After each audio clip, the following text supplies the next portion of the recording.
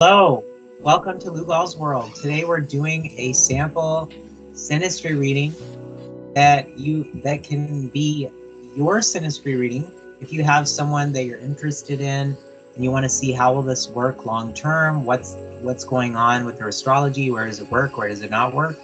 Please, if you enjoyed this video, if you're inspired, go and book a Patreon session, become one of our members, and you can have your own synastry with whoever, even friends and family. So Isaac, tell me about my synastry with this person and what's happening. Give me all the juicy, the good, the bad, and ugly.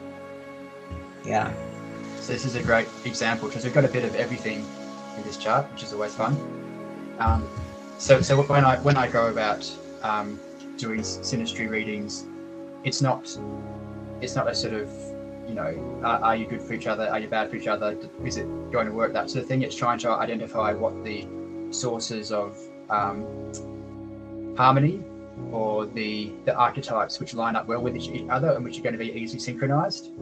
And then it's also pointing out where the points of polarity and tension are going to be, which we sort of see expressed through oppositions and squares in the chart, as opposed to, let's say, conjunctions and trines, which would expect to be a bit more harmonious and working naturally well with each other. So if we get that full picture and we can see all the different aspects, all the different dynamics that are at play, then it allows someone to sort of to understand the places of support and the places of challenge that they're going to feel in that relationship, and then you can start to see, are the challenges worth the effort, if that makes sense. Are the potential sources of harmony and support and balance worth the sort of, is it worth the process of working through those kinks, those points of tension, those polarities where you see things at opposite ends of the spectrum. And these things are really healthy and necessary for us to grow as individuals, to be challenged, to move outside of our comfort zone, to feel different energies. So if you're someone who doesn't have, say, a square in their chart, it's going to be great for you to be in a relationship with someone who you have a square dynamic with, because it's pushing you out of your comfort zone.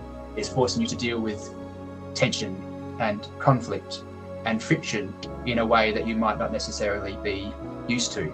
So you can see how, it can be easy to look at a chart and say, oh, fuck, there's like red everywhere. What do I do? Oh, no. But to sort of see things in the full picture, to see where you get this necessary balance in life between, things which work well together and things which push us outside of our comfort zone. So let's start. Let's dive straight in. I've talked long enough already about random stuff. So I would look straight towards, I guess, the archetypes in the chart which synchronize, which are similar, which would give someone a similar purpose or experience of life. And so the first thing I saw was two Sun-Pluto conjunctions. So you both have Sun-Pluto not widely, but between sort of like 5 to 7 degrees conjunct. So your natural, let's call it daytime personality, the way that you operate consistently, routinely on a daily basis, the way that you show up in the world, your core identity, and the way that you shine your light into the world. If we take that, having a Sun-Pluto, the light that you shine into the world is going to have a certain dark tint to it, if dark or deep or intense sort of framing to it. When you sort of pass through life, when you're negotiating different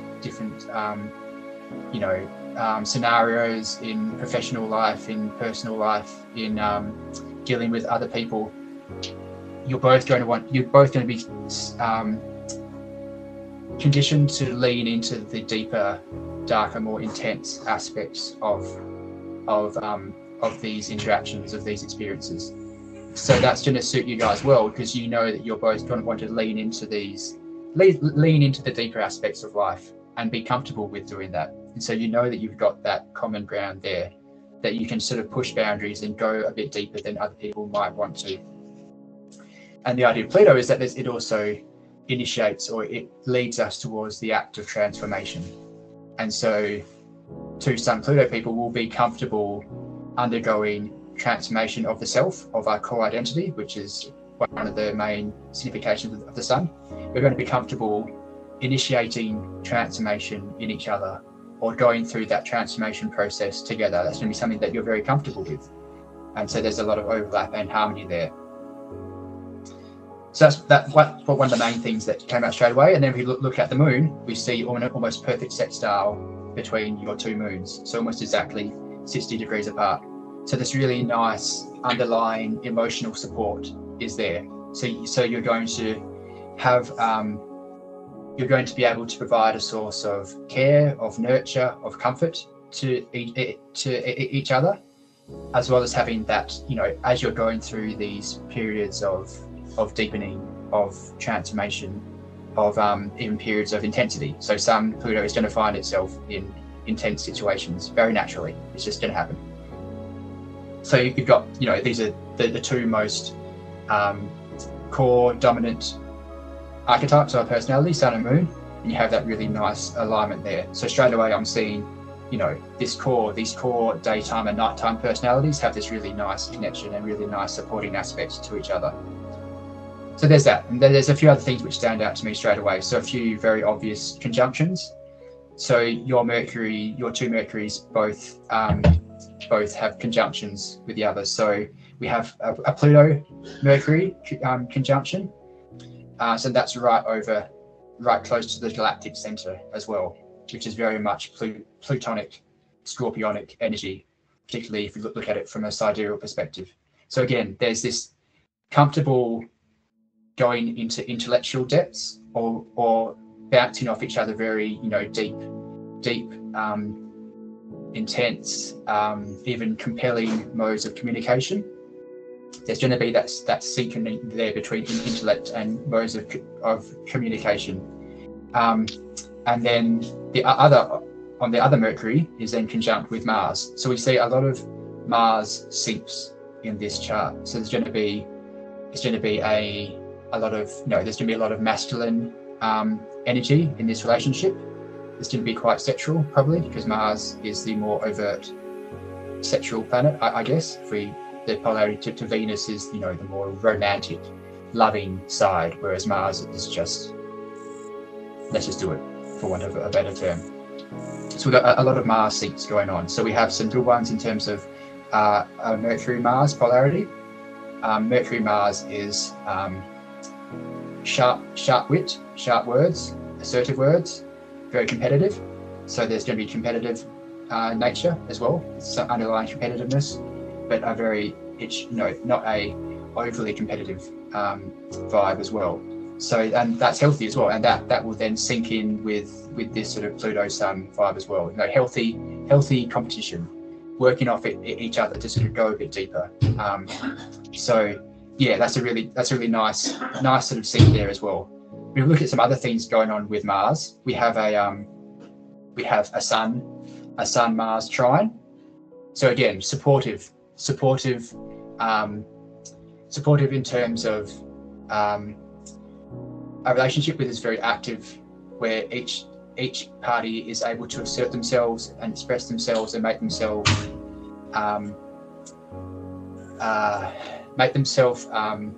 known and heard. Again, that Mars Mercury is wanting to be heard, wanting to make sure that we're heard and seen as well, because Mars has a physical presence. So there's going to need to be that dynamic within the relationship as well. And the Sun Mars is a really nice harmonizing energy there between a Sun Pluto and a Mars assertiveness. So I really like that. And then we have another aspect between Mars and Saturn here. So we have a really interesting Mars Saturn vibe. So there's actually, if we sort of take those sources of support, now we can contrast them with a few sources of like polarity and tension, which make sure things don't get too comfortable. Make sure you're still pushing others' buttons just a bit and pushing each other towards that transformative, that co-transformative dynamic. So we have a T-square between Mars, Saturn, and then Saturn. So it's like a Mars, Saturn, Saturn T-square, which is really interesting. And this is very topical as well, because we're actually just coming into a Mars, Saturn square in real time. So we're filming this on the 3rd of April. And on the 10th of April, we're going to have a Mars, Saturn conjunction. So it's interesting that this relationship has popped up just as we're coming to this conjunction in real life. So I think an underlying dynamic of this relationship, yes, we got Sun, Pluto, but then also Mars, Saturn will be very much part of this as well. And that's not easy. So, there's no sugarcoating or rose-tinted glasses here.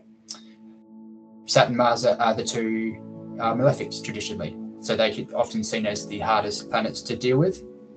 And when they come together, we have things like, tests of our ability to assert ourselves, tests of our sexuality, tests of our ability to fully embody our masculine self, which is that activeness, that assertiveness, taking life by the horns, willpower, endurance, this sort of thing. And Saturn Mars is very much about endurance. How can we really apply ourselves with will, with strength onto something? And that's where Saturn sort of brings in that idea of like mastery, discipline and mastery. So we combine those two with the Mars, we can see what the benefits are. But there's going to be it's going to take really conscious effort to bring out the best in that Mars-Saturn dynamic there as well. But the plus side is you have the chance to align or to really work through that T-square dynamic over the next week or so as we come to this Mars-Saturn. So it's a perfect moment to establish that dynamic, or to work through that dynamic really early on, so you're both aware of what that is and how that might manifest. And then you've almost set that in place, and so nothing will then surprise you, if that makes sense, in terms of how that Mars Saturn thing might pop up. So yeah, that's also example of how we can use synastry and sort of apply it to the real time transits that are going on as well. So there's a few. So we got this Mars-Pluto dynamic, this Sun-Pluto dynamic, and then this Mars-Saturn dynamic going on. So there's some of the key themes to keep in mind. There's a few other really interesting things we have going on as well. So a few really nice counterpoints to that malefic sort of energy. So we have an almost exact Neptune-Pluto. Almost exact Neptune-Venus. Ooh, nice. So Neptune-Venus is probably the most, the loveliest combination, you might say. Venus is love, desire, romance, values, what we value, and keeping our values at heart to the core of who we are, and beauty, love of everything that is Taurian. So it's like living. Really interesting. I sort of love the dynamic that I'm seeing sort of unfold here. So we have what seems like a quite intense T-square. So like Mars, Saturn. So sort of your ninth house Saturn is the apex of the T-square. So that's the point of release. So that's something that you have to keep in mind about how you find that relief to that tension with your sort of Saturn right at the midheaven. So like 9th, 10th house cusp. So that's going to be a key challenge for you to sort of work through that. And then there's also another opposition. So we've got a Moon Uranus opposition as well, which can be emotionally disruptive, sort of like emotional polarization, quite sudden fluctuating change in emotions. So there might be that underlying dynamic as well. But that's in that opposition, that's sort of a matter of balance. So making sure, again, you have that emotional support underline it with your two moons sextiling. So we got those things going on, and also there's a bit of a sort of a T-square. So sort of you've got a square between your moon and sun, and then that then forms a T-square with his Uranus as well. So there's another little point of tension there. So that's something to sort of work through. But then with all that going on, we have this lovely undercurrent to the relationship. So we have a Venus Neptune conjunction, and it's really close. It's actually 2 minutes. So like, yeah, 2 minutes of 1 degree. So it seems like the grace would be the idealism, but it would be like be able to be present all the time, right? Yeah. So like Venus, Neptune, idealism is the perfect word, I think. You know, there's just a love of life, a love of beauty, a love of spirituality. You know, almost this urge to just meld or blend into the loveliness of life, and to just be in it at all times. And so the trick there is this idea of like losing touch with reality, or too much naivety about things. So to get lost, too lost in that Neptune Venus without actually keep putting energy towards those points of sort of polarity and tension. But just the fact that you have, you know, a 2 minute conjunction between Neptune and Venus is just such a lovely comfort zone to hold in that relationship. So to, you know, to really make the most of that, and to just, you know, luxuriate when necessary in that. So yeah, and there's other quite lovely things going on as well. So let's bring in Jupiter. So we have a quite close, so a 2 degree trine between Jupiter and Venus. So again, it's a similar vibe. It's a bit less dreamy. It sort of brings things back to reality a bit, because Jupiter is still a very human archetype. It's not, you know, it's we can anthropomorphize it quite easily compared to something like Neptune, which is more ethereal, elusive, intangible. So Venus Jupiter, it's wealth for sure. So, you know, Venus and Jupiter are the two sort of wealth planets. So there's a really nice alignment there. Yeah, then did you see that super good midheaven? There was like a midheaven conjunction or something. So things seems like they might be able to help my career.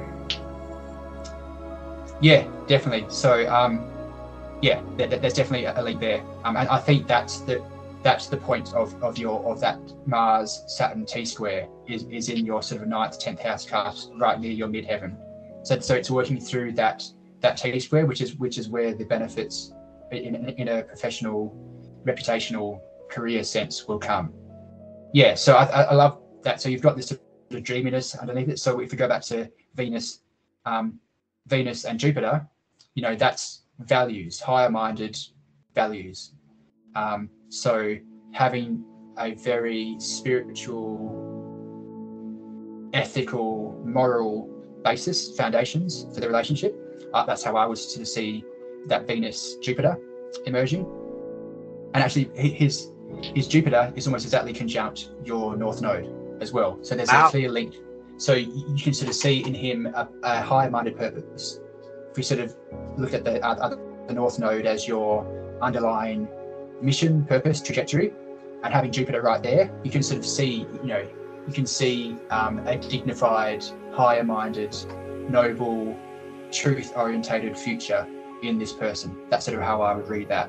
And then that Jupiter, which is conjunct your North Node, is then part of that trine to Venus. So you've got these two really lovely aspects, supporting aspects underlying this relationship. So Venus Neptune, and then Venus Jupiter, and then you've got that Sun Pluto, then the Moon sextile. That's the support structure. That's the harmony underlying it, and then both of you grounding yourself in that and knowing that that's there, and then you can then branch out and work on these oppositions and squares and really utilize that, you know, that tension, that polarity to move each other forward, to really lean into that Mars Pluto transformative, mutually transformative dynamic that you have going on there as well. So yeah, hopefully that's a really good example. And this was such a perfect chart to sort of start with, because we have a bit of everything here. And you can see, if you can identify, not be scared off just by looking at a synastry chart and seeing opposition, oh no, square, oh no. Look at the whole picture, see the good and see let's not even say good or bad. Let's see the opportunities and see the challenges and see how they work together. And having that holistic understanding of the chart can allow you to then lean into the challenges when you need to, or then fall back to that comfort zone when it is needed as well. So yeah, hopefully that was a good overview, a good case study of how we plan to do these synastry charts, these synastry readings. And again, you know, you're not going to get any easy answers here. You know, you're not going to get yes, no, you know, ditch them now or marry them tomorrow. We're not going to do that sort of stuff. It's going to be for you, giving you the starting point to understand the dynamics of a relationship, and then to take that in the direction that you see fit with your own free will. Beautiful. What would you say how long-term would it potentially, are there any factors for long-termness? I mean, when I think like long-term endurance is Mars Saturn. So the enduring nature of this relationship lies in your ability to, or your capacity, or your willingness to deal with that T-square, to deal with that Mars Saturn T-square. If you can negotiate that, if you can work through the tension, work through the polarity, then like Mars Saturn has endurance, has longevity written all over it. So it's my Saturn against his Mars, or his Mars against my Saturn? So so you have a square between your Saturn and Mars in your chart, and then his Saturn squares your Saturn and opposes your Mars. So that's the dynamic there. So it's your natal square between Saturn and Mars that then gets formed into a T-square through that through his Saturn coming into the party there. Wow, that's intense. Well, thanks everyone who joined. Please go get your synastry reading. Head over to our Patreon, become a member. We would love to dig in, give you tarot reading, astrology reading, get to the surface of like if this, you know, what's happening with this potential relationship or the relationship you already have. Let's investigate, illumine some things. If you enjoyed this, please like, subscribe, tell us your thoughts. We love reading the comments. Continue to make this the most exciting mystical 5D ascension community as we get ready for the new earth. Let's go and build a great future together. So peace, many blessings.